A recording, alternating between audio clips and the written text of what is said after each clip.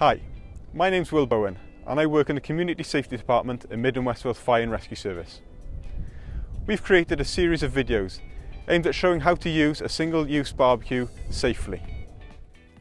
Someone has either left their barbecue behind or they've buried it under some sand once they've finished with it. This presents a significant risk of serious injuries to a person walking barefoot or a dog or horse running along the beach. Don't leave your rubbish and barbecues behind. Take them away with you or use special barbecue bins if they're provided.